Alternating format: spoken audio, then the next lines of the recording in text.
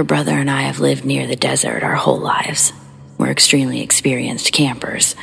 I'm 20 and I've never believed in anything paranormal until last night. But my brother, he's always been able to see and sense jinns. They're basically demons.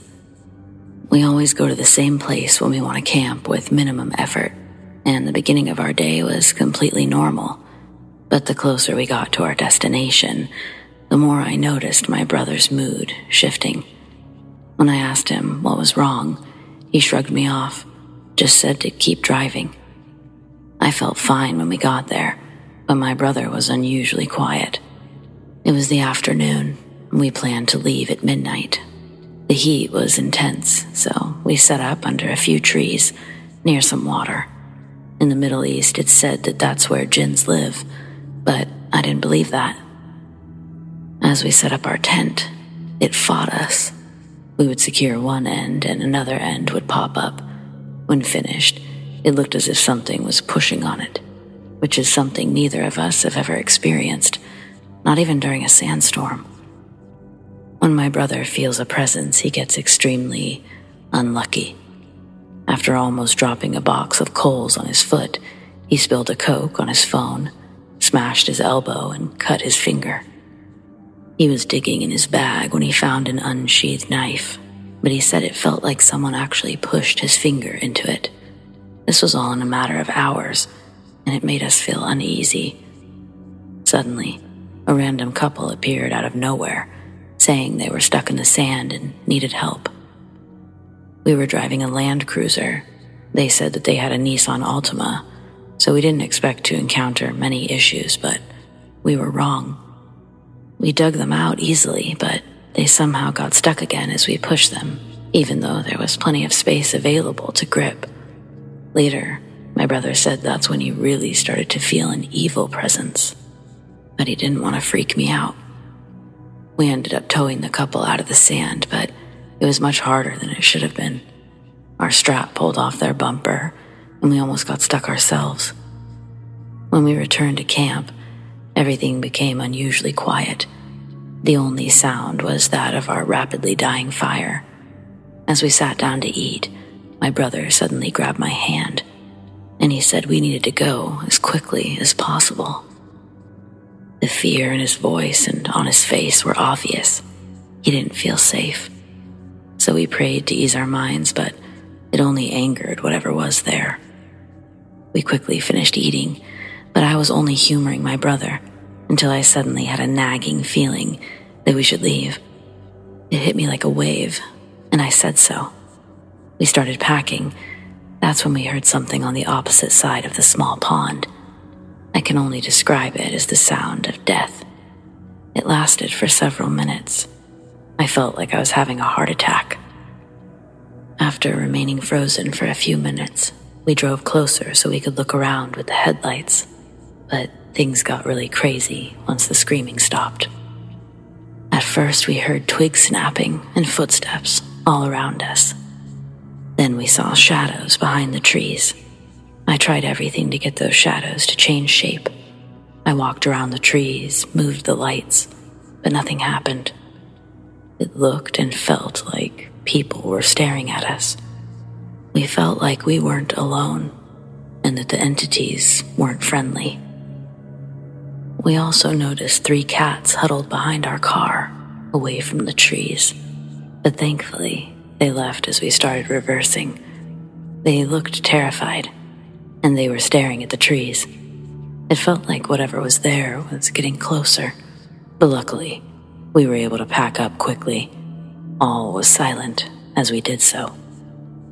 I was most terrified while driving back to the main dirt path. I could tell the steering was off, like it was fighting against me, but that stopped the second we were on the highway. The sound of snapping twigs still surrounded us, and it was loud enough to be heard over the car. The path was covered in birds. They just stood there, staring until we got close. Then they walked away. My brother said to keep looking straight ahead. Under no circumstances was I to look through his window. We were in a part of the desert where we had to drive through the whole of inaccessible areas to get onto the highway. there were no other people around. The only thing we saw was an abandoned Toyota Helix positioned behind a small sand dune, hidden by the trees, but it was far enough from our campsite to be ruled out as the source of anything we'd heard. As we were nearing the exit, we saw a deer standing in the middle of the path, staring directly at us. In 16 years where we're from, I've only seen one deer, and that was someone's pet. I was in shock. The deer wouldn't move until we were close enough to smell it.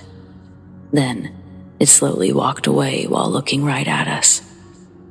We quickly drove past it. My brother gasped before sternly saying to keep my eyes on the road. As we got on the highway, I asked what he kept seeing, and he reluctantly described large figures around us anytime we went around a bend. They were either pointing at us or ahead of us. I'm glad he didn't tell me until later. We still hadn't encountered anyone, but we heard sounds all around us. I was thrilled to finally see the exit, but that quickly faded when we saw another deer standing in the middle of the road. This one slowly walking away, but still looking at us. Only this time, it looked more like a kangaroo mixed with a deer. It had milky eyes, looked rotten, but I didn't care. I just stepped on the gas and was glad it got out of the way in time. At the exit, I was about to turn right when my brother said to turn left instead, towards a small town. He saw another line of figures pointing ahead of us and didn't think that we would make it home in one piece if we followed their directions. The further we drove, the less we felt like we were being watched. I was distraught. My brother said that that's because we were alone. The jinn wanted to cause us harm. They get you in rural places, so you're forced to stop, and then they can do whatever they want.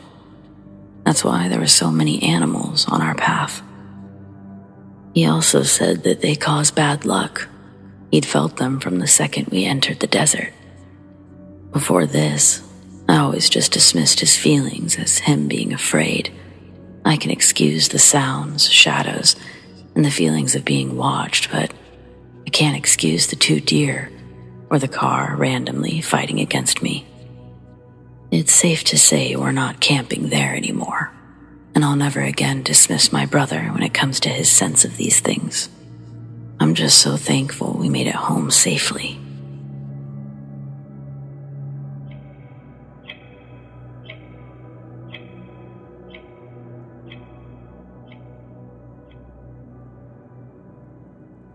This happened to me several years ago, back when I was a teenager. I've never really told many people about it, but the memory has always stuck with me. Some background. I've always believed in paranormal. I've experienced other things, but nothing quite to this extent. I grew up in Arkansas, and as a family in a smaller city, we spent a lot of time outdoors, fishing, hunting, camping, etc. I was about 16 when my dad and I decided to go hunting on some land owned by a longtime family friend.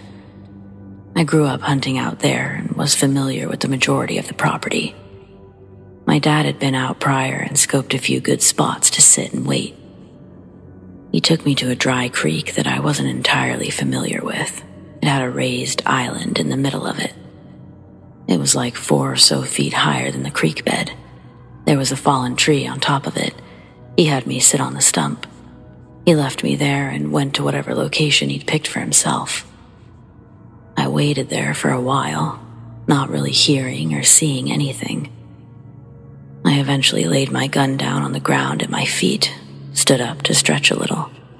I remember suddenly feeling a little odd. While I was stretching, I started hearing thuds. It sounded like a horse running, or a deer maybe, but it sounded heavier.